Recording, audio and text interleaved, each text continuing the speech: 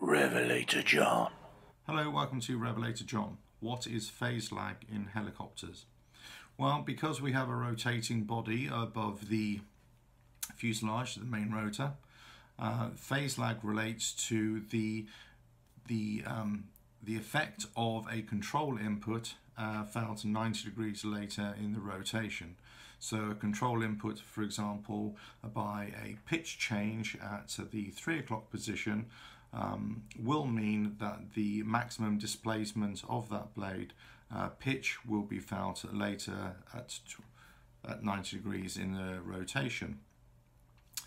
So therefore, for example, if we were to move the cyclic forward, that would change the pitch over the nose of the aircraft, and as the in a counterclockwise rotating rotor, as the blade will start to change pitch, then it will be felt at its maximum change at 90 degrees later. Therefore, forward movement would mean that the helicopter will roll to the right, which is obviously undesirable. So a mechanical effect is built into the helicopter to compensate for that. Now, it can be up to 90 degrees. I mean, it depends on the design of the rotor, depends on a few other issues as well. The general aerodynamics at the time.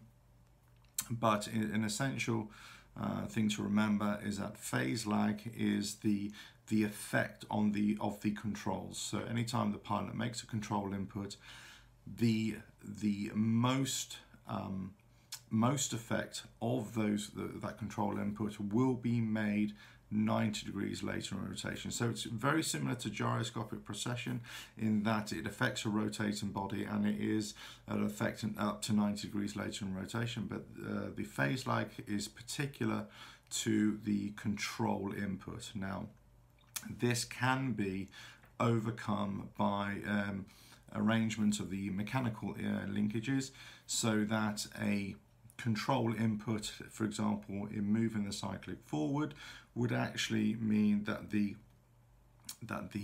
blade at the 3 o'clock position in a counterclockwise rotor, that is where that's where the pitch change is made. So therefore, the lowest point is over the nose of the aircraft at the 12 o'clock position, and this is done through the advanced angle and the linkages and the design and the linkage arrangement of the main rotor. So phase lag, once again, is a control input that has its maximum effect 90 degrees later in the rotation. This can be overcome by the advance angle and the arrangement of the linkages, the control inputs, the control rod, so on and so forth. Thank you.